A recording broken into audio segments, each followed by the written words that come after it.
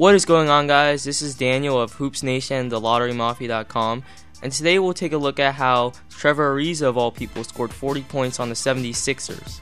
Now, MCW seems to try to perform ice to force Wall to the sideline, but Henry Sims is way out of position. That forces rotation, and Hollis Thompson has no chance. Now in transition, there seems to be miscommunication as both Hollis Thompson and James Anderson goes to the man in the corner, and that leaves Ariza wide open. These are practice shots, people. Now the Sixers get back in transition. Hollis Thompson is clearly guarding Ariza, but needlessly helps one pass away, and that gives up another wide open look. On this pick and roll, MCW should force sideline and perform ice, but instead Wall gets to the middle of the floor where everything is one pass away, and Hollis Thompson is caught ball watching, and Ariza hits his fourth three. Let's applaud the Wizards offense for getting Ariza these looks. Wall, a great penetrator, drives and kicks, and a great screen by Booker instinctively to get Ariza open when Hollis Thompson helps. I mean, when you have guys like Wall who can drive at ease and kick out also, and guys like Booker who instinctively set those screens, and Ariza who's hit 5 threes now, it just makes everything easier and it's really impossible to stop. Here in transition, Ariza gets a leak out and finishes nicely at the basket. Now this is actually comical, as right here you got Byron Mullins guarding Trevor Ariza at the top, Elliot Williams guarding Marcin Gortat, Thaddeus Young under the basket guarding the guy in the corner, and MCW guarding the guy in the high post.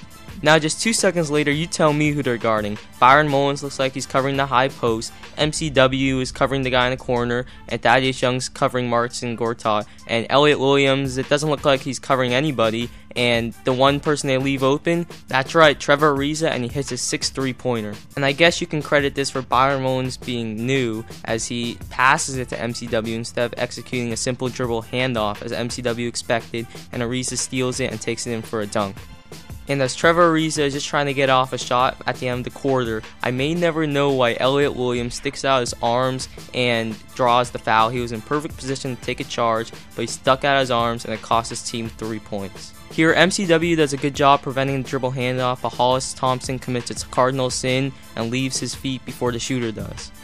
And this wasn't bad defense and a good closeout by Thompson, but you gotta stick to Ariza like glue as he's hit 7 threes. Now you'll see Tony Roden just can't keep up with Ariza and plays pretty bad defense as he completely overruns him. But even worse in my opinion is Eric Maynor in the opposite corner not being in position at all, and he just runs by Ariza as he's in no position to take a charge as he should be. Let's just take a look at Eric Maynor. As the shot goes up, he provides no effort at all to try to block out Ariza, and that gives Ariza a second chance layup. And lastly, first Ariza gets his shot blocked in transition, but watch a Wall just out-hustle 3 Sixer defenders. He got on the floor, no Sixer defender did, and that's how Ariza scored 40 points. Poor defense, poor individual defense, poor team defense, poor effort, and just good shooting by Ariza. I mean, let's give Ariza a lot of credit. You don't hit 8 threes without being a really terrific shooter. But, I mean, the Sixers defense, I guess this is what happens when you have a tanking team versus a playoff team.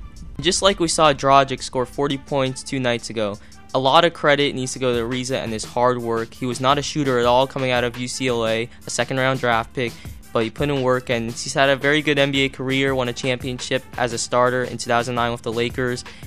But keep in mind, this is his contract year. Ever since he's left the Lakers, he's been so-so. This is his contract year, so any team in free agency, they should just keep that in mind before you sign him to a long-term deal. Well, that's all for now, guys. Check back for more videos and subscribe if you haven't already, and leave a comment. I'll most likely respond.